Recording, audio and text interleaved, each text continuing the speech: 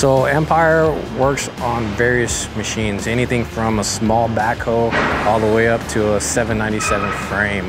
It could be something small as salvage repair for a client's small bucket and that does landscaping to one of the world's largest open pit mines. It could even range to some of the stuff overseas as well.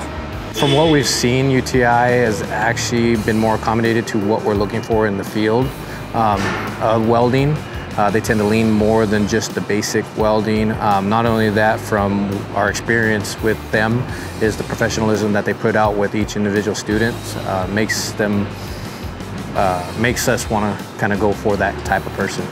So one of the main things that we look for in a qualified welder is attitude. Attitude's a big thing that here we look at Empire. We look for how motivated the person is, how well they work with others, and how professional they are.